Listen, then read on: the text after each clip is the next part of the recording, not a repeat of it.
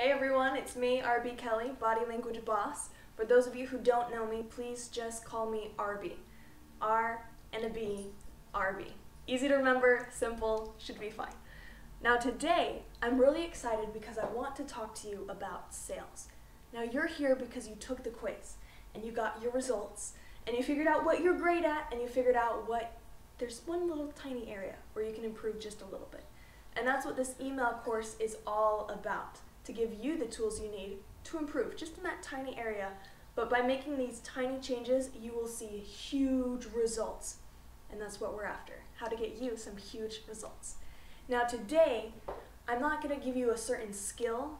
I'm going to explain a different way of looking at sales that will hopefully make you think and give you a lot of insight into how you're doing sales.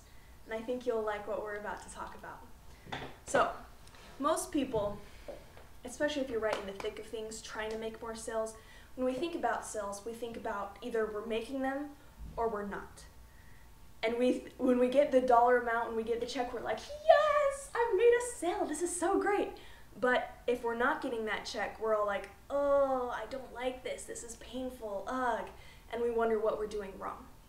Now the thing is, it's not just either sold or not sold. There's a process people go through. There's a path that your customers walk that takes them from being a stranger to being one of your customers.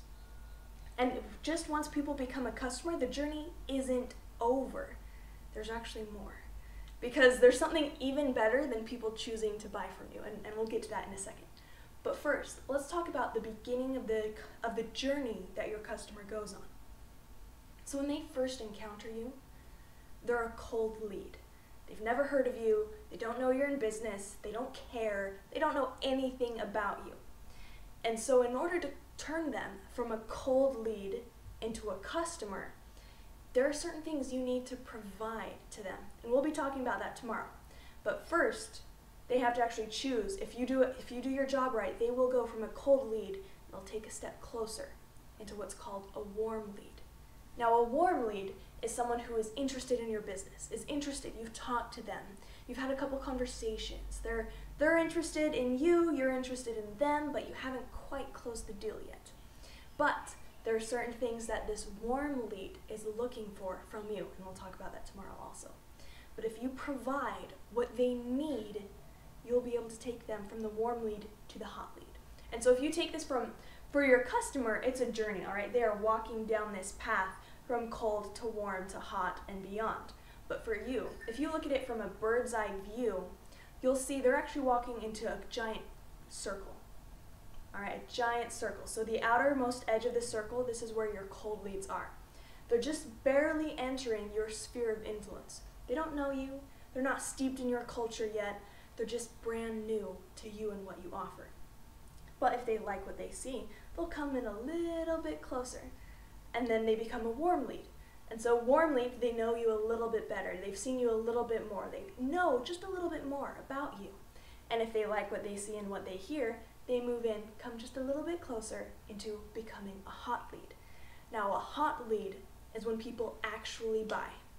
So if someone says, I like what you do, here's some money, go do what you do some more for me, then voila, you've made a sale, you've got a hot lead. But the hot lead, while it's awesome, and we all love hot leads, there's something even better than a hot lead. And that is found right at the core of your client circle.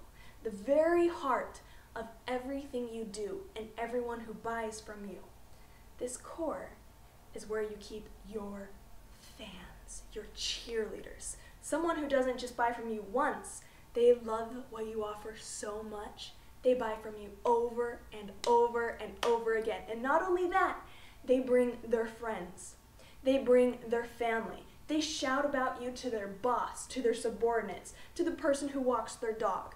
They share what you do with everyone because by this point, they have experienced what you offer so much and they know it so well that they love it. And they love you and what you offer. And so because you did such a wonderful job for them, they want to share you with as many people as possible. This is called the raving fan customer. And most of you don't have any raving fan customers. But if you look at the biggest brands, at the biggest businesses, They are always looking for ways to cultivate and support these raving fan customers. If you have a friend who won't buy any phone other than an Apple, or if you have a friend who won't get their coffee anywhere but from Starbucks, you have raving fan customer friends. And they are raving fan customers for these businesses, these brands that have earned their undying devotion. That's what we want for your business.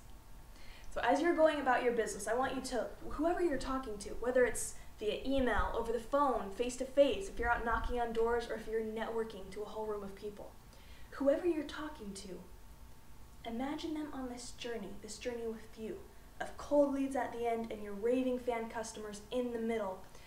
Where are they? And look at this person, think about what you know about them. Have you just met them? Have they heard of you before? Have they mentioned you before? What are they thinking of you? Where are they in this process? And if you visualize this journey for them, you know, all right, for every step, they have an option. If they're on a journey, you see it from the bird's eye view of the circles, but they're down on the ground walking through your experience. And they are at a crossroads. They have a chance to walk forwards and get closer to becoming a raving fan customer, or they have a chance to turn around and walk the other way. Now tomorrow, we're going to be talking about what you can do in order to keep them coming closer to you, what they need to advance to the next level and the next and the next. But for today, all I want you to do is look at everyone you meet and ask yourself, where in the circle of leads does this person fall? And then I want you to wonder, what do they need from me in order to move to the next level? Guess. And go ahead and try it out, see if it works. But anyway, you'll be hearing from me tomorrow. You'll be getting an email. It will be coming from rb@bodylanguageboss.com. And if you have any questions, please feel free to reply to that email. I'm happy to help. I'm here anytime. All right, that's it for now. I'll see you tomorrow, but have a wonderful day.